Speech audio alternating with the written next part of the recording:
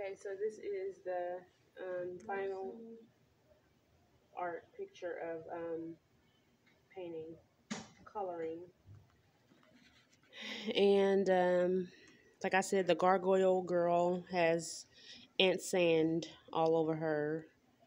And there's a miniature ant farm with the blue pinata girl. And then here's the main ant farm. So it just represents that, pay attention to detail. Like I said, there's an ant in the fruit stand with the strawberries blending in like their seeds or little spots on the strawberries. And I'm about to mail it off probably Monday morning, so I have to hang on to it for a couple of days, which is okay because I painted it and it needs a couple of days to give it that look. Hey, what happened to my marker right here? Anyway, I'm going to leave that alone. People been admiring it.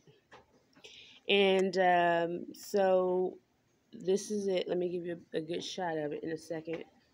Back off a little bit. I don't know how to back off. Okay, so there it is right there. Going to Christie's. Lester Holt has his ticket probably right now. Notice the whirlpool at the top of the page, and the rest is self-explanatory. So Gumby has chocolate covered ants. There's no chocolate covered ants here, but they're black, but they're definitely, you can consider them in chocolate. However you want to envision it.